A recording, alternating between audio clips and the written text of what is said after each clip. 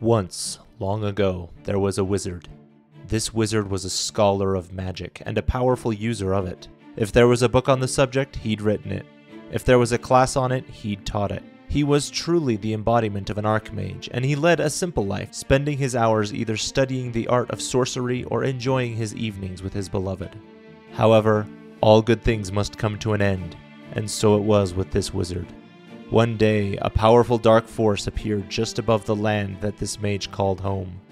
The man instantly recognized it, for it had been an old foe from years long forgotten.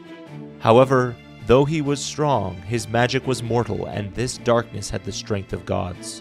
Hope was limited, if not non-existent. Our hero's knowledge was not completely useless, however, and he wove a powerful spell, one so strong that he damaged the core of his very being. This pinnacle magic barely managed to allow his home to escape from the darkness's grasp, but the working of this immense spell could not save him, and he was thrown through the fabric of reality.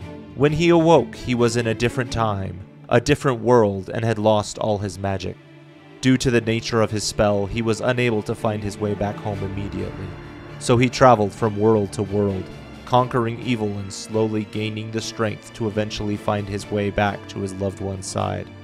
Eventually, he took on a moniker, a fake name if you will, one to hide from the darkness that seeped into every world in search of him. This moniker was Gentlem8te.